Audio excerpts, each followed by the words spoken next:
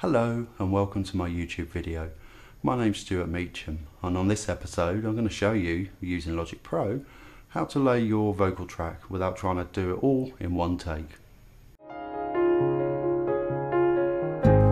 Mama, take this badge off of me,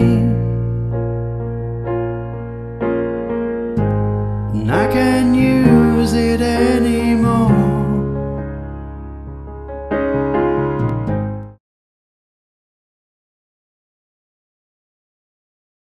Okay, as you can see, I've already laid 5 different vocal tracks. What I normally do when I'm recording the track, certainly a different one, is you want to mute the previous one you've already recorded. For an example, say this one's my first track and I'm now obviously going to do take 2. What you want to do is make sure that one's muted, and the same for them all. Otherwise what you tend to get is 5 or 6, or how many times you've recorded it play on the playback, which tends to be not very helpful when you're trying to obviously listen to the music. Okay, the first thing I want to do, normally when you open Logic, the audio here, and certainly obviously on your instrument track, is all tend to be pretty small and you can't really see what you're doing. So for an example, if it's like that, what you want to do is go to the very top right of the screen and you see this little bar here. You just want to click and just make that a little bit bigger so you can see what's happening. Okay, the first thing we want to do is preview each track, because basically what we're going to do is take the best bits from all 5 tracks and we're going to place them into this empty track here. And if you've not created one, obviously just create one. For an example, it's Audio 7. Obviously you can name any of these tracks as you want, but I prefer just to keep it as audio. Perhaps it's a bit lazy on my part. Okay, so the first thing we want to do is we want to preview just basically these segments here.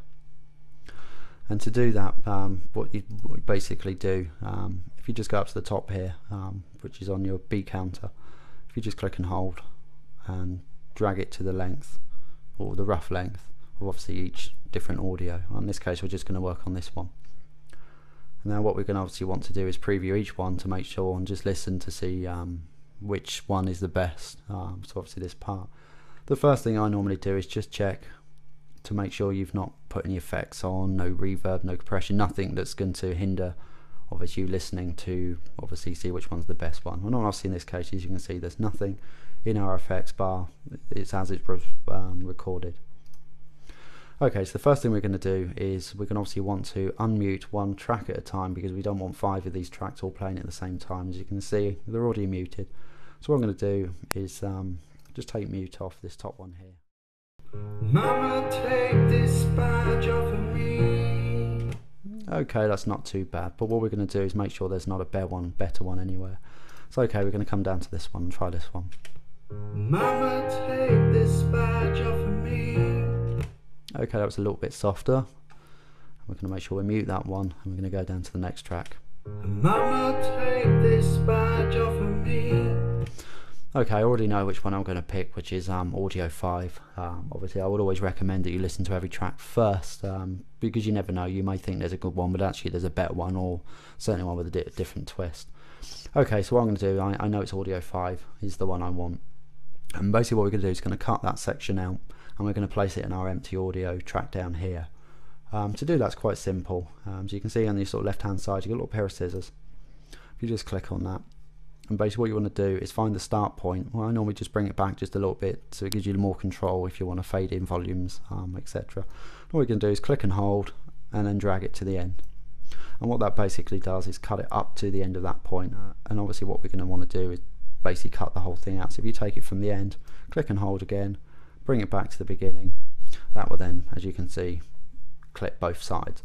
And obviously what we want to do now is get that piece of that track down here. To do that, it's quite simple. There's one way you can do it. You can either come back over here and pick your cursor, but it means you're going backwards and forwards. What I normally do is hold down your Apple key, or your control key, depending on which way you want to call it. If you just hold on that, click and hold, and you're basically dragging it down. Now basically what happens, you can accidentally move it around if you really want to move it on, but if you have done that and you want to obviously get it back, as you can see, look, the line's going up the screen, and we basically want that line that's the beginning of what we just cut out. So basically just let go. Now basically what you do is you repeat that same all the way through, obviously on all the different audios, right to the very end. And basically what you're, as I said at the beginning, you're going to do is take out all the best bits and then place it in that empty audio track. I hope you found this episode useful, as Logic Pro can be a bit of a nightmare to navigate around and learn everything there is to know. Obviously, if you have any questions, you can always email me on the email addresses on the screen at the moment, or if not, Apple's forum, which is www.apple.com/support, and navigate your way through to the discussions. It tends to be a lot of people on that community that can certainly point you in the right direction and offer you all the advice that they have.